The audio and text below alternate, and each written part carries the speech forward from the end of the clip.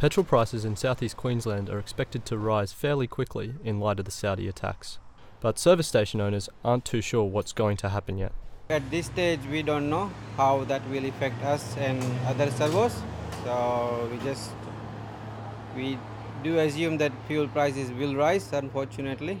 Recent price hikes have already caused frustration for locals. I think the petrol companies have been ripping off Queenslanders for far too long, and this will just be another reason to hike prices. Some Australians are concerned the attacks will give fuel stations an excuse to raise their prices, but the RACQ says they'll be monitoring any increases.